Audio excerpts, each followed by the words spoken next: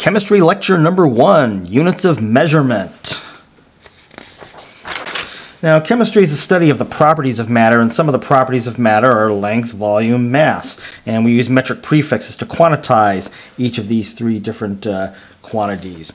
Now, in chemistry, to start with length, we measure length in meters. And 1 meter is about 3 feet. So if you take 3 rulers and put them end to end, you'll get a meter. And meters are good for measuring moderate distances, like the length of a room. A football field is about 91.44 meters long. But what if you want to measure shorter lengths, like the length of a pencil? For shorter lengths, we use the centimeter. And the way we come up with the centimeter is that you take a meter stick and slice it into 100 pieces, and one of those little pieces, or 1/100th of a piece, would be a centimeter. So here is something that is 1 centimeter in length. This is a cube that's 1 by 1 by 1, but that'll give you an idea of how much 1 centimeter is from here to here. Centi means 1/100th, or 10 to the negative 2. So 1 centimeter is 1/100th of a meter, or 1 times 10 to the negative 2 meters. 2 centimeters is 2 times 10 to the negative 2 meters, and so on. 3 centimeters. To convert it to meters, you just slap on times 10 to the negative 2. 3 centimeters is 3 times 10 to the negative 2 meters. Let's see. A nickel is about 2 centimeters in diameter. So from here to here, that's about 2 centimeters.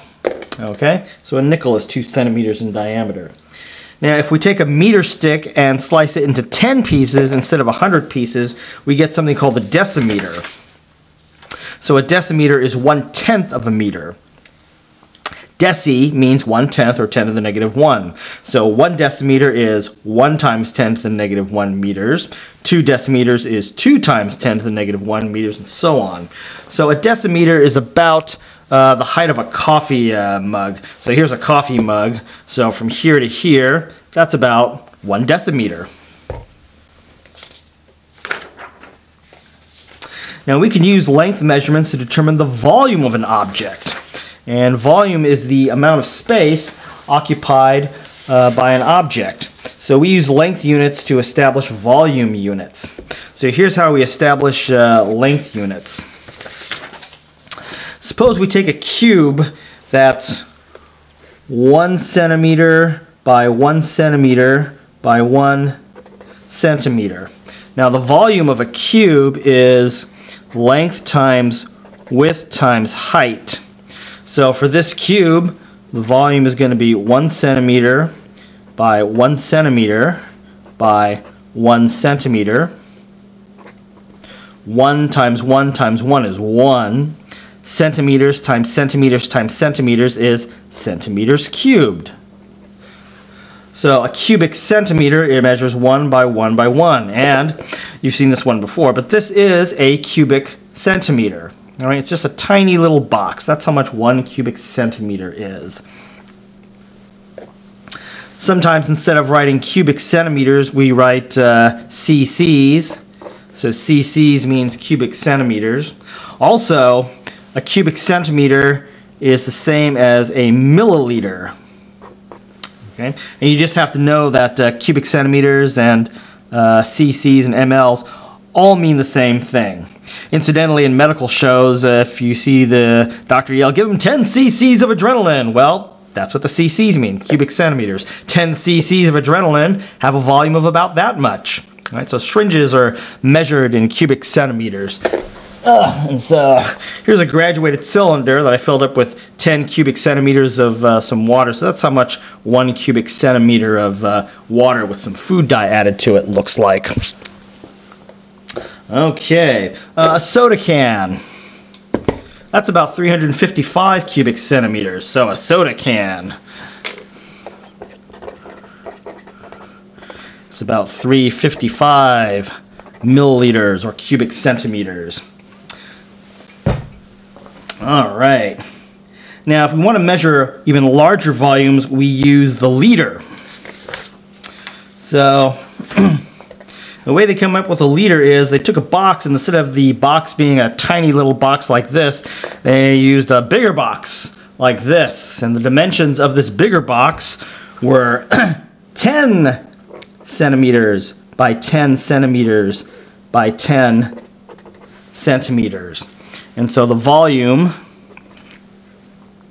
is 10 centimeters times 10 centimeters times 10 centimeters. So 10 times 10 times 10 is 1,000. And then centimeters times centimeters times centimeters is centimeters cubed. So that's 1,000 cubic centimeters. Incidentally, 10 centimeters is the same as 1 decimeter. Remember, a decimeter is about the height of a coffee mug.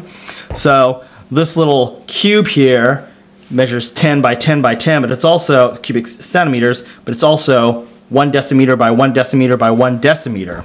So it's 1 decimeter by 1 decimeter by 1 decimeter. So the other way we could say it is 1 decimeter by 1 decimeter by 1 decimeter. And that gives us 1 decimeter cubed. And then instead of calling it a decimeter cubed, we just call it 1 liter, or 1L. Okay.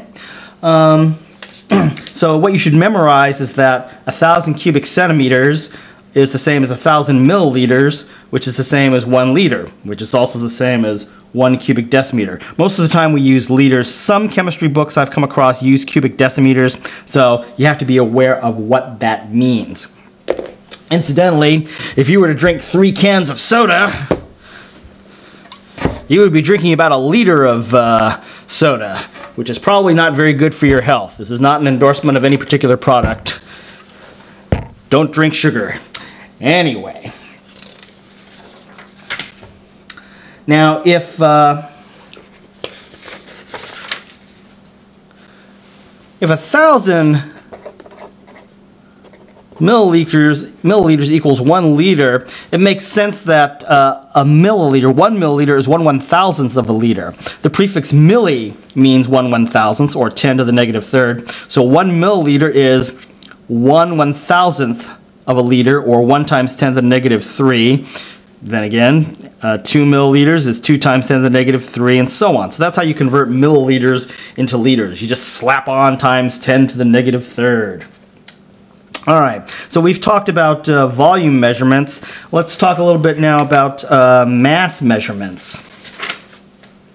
Now, mass is the amount of material you have, which is a rather vague definition I got out of a chemistry book.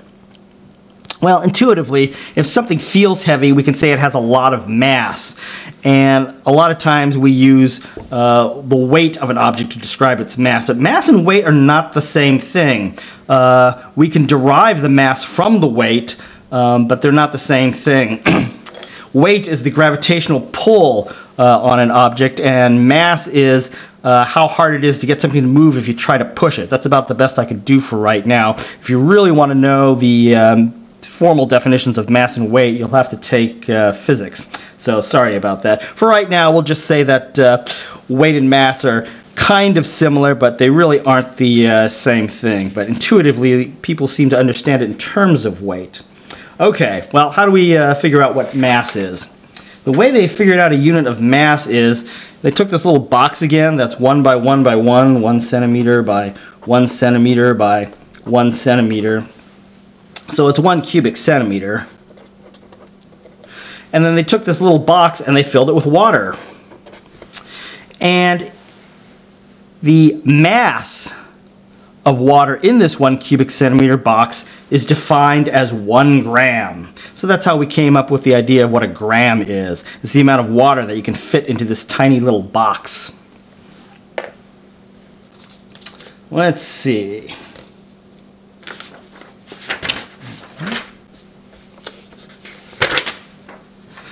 Now, to measure small amounts of mass, oh, wait a minute. Let me back up just a little bit, sorry. A penny is about think it's about 2.5 grams. Let me double check my notes. Yeah. So that'll give you an idea of how heavy a gram is. 2.5 grams is the equivalent of a penny. Okay. Anyway, let's move on. Let's say we want to measure something that's even lighter than a penny, like rice. So it's not practical to measure, well, I guess you could measure it in grams, but sometimes you want to measure really tiny quantities of mass. Well, to measure tiny quantities of mass, we use something called the milligram. Milli means 1/1000th, so 1 milligram is 1/1000th of a gram, or 1 times 10 to the negative 3 grams. 2 milligrams is 2,000ths of a gram, or 2 times 10 to the negative 3. 2 like that, which is the same as 0.0. Let's see, 1.01, 2, 3. Yeah, there we go.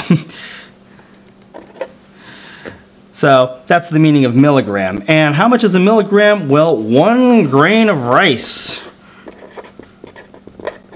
is about 1 milligram. So if you have 10 grains of rice, you have 10 milligrams. And other things are measured in milligrams. Pills are often measured in milligrams. Aspirin tablets are supposed to have like 395 milligrams of aspirin in them. To measure larger amounts of mass, we use something called the kilogram.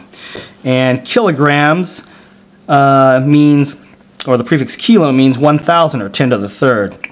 So 1 kilogram is 1 times 10 to the third grams. 2 kilograms is 2 times 10 to the third grams, or 2,000 grams. Okay, so how much is a kilogram? Well, if you take 3 cans of soda again, you try to lift it and you say, oh, gee, how heavy does that feel? Well, you're holding on to about a kilogram. Actually, it's a little bit more. It's about 1.1 kilograms. So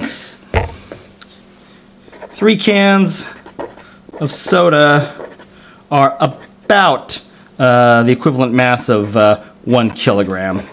Actually, it's a little bit more than that. Okay, so let's sort of summarize a little bit of what we've done. Length is measured in meters, centimeters, and decimeters. Volume is measured in cubic centimeters, and cubic centimeters and milliliters are the same thing. You can put an equal sign between these guys. And it's also measured in liters. Mass is measured in grams, milligrams, and kilograms. Now, we've been mentioning metric prefixes a bit, and you should really get these memorized and what they mean. So, here's a table showing some of the prefixes we use today, and there are lots of other prefixes that you'll probably come across, but these are the ones that are very commonly used. So milli means 1/1000th, or 10 to the negative third. To convert milliliters to liters, you would just slap on times 10 to the negative third, and it becomes liters. Centi, the prefix means 1/100th, or 10 to the negative 2. If you want to convert 85 centimeters to meters, well, you just slap on times 10 to the negative 2. That's what centi means, 10 to the negative 2, or 1/100th. Deci means 1/10th. So to convert 4 decimeters to 4 meters, slap on times 10 to the negative 10. So that, that's what this little d here means, to the negative 1. And the c means times 10 to the negative 2. Kilo means 1,000. So 6.3 kilograms means 6.3 thousand grams, or 6.3 thousand times 10 to the third grams. All right, well, we covered a fair amount of stuff in this lecture. So if you want to repeat the lecture and rewrite the key points, that's fine. The other thing you can do, if I was going too fast for you, is just go to www.richardlouis.com. There's a PDF file of this lecture, so it's all written out, and you can download it, and maybe you can watch the lecture again and read along as you listen and watch the lecture. Anyway, thank you very much for watching.